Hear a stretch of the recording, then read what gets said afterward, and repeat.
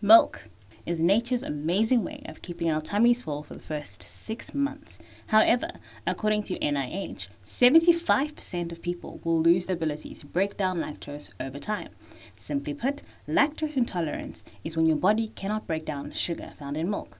The consumption of lactose can cause diarrhea, bloating, gas, a lot more gas. If majority of the population is affected, then why don't we have affordable products that are actually lactose-free? Lactose intolerance goes far deeper than just no milk. It means no desserts, ice cream, milkshakes, pizzas, lasagna, granola, and breakfast cereals, Nutella, potato chips, tomato sauce, all beef hot dogs, vinaigrettes, crackers, and some breads. The list goes on and on. Will the food industry ever take us seriously? You might think you're safe because you don't have this issue right now, but in reality, this issue affects us all. Because we may feel it, but you will smell it.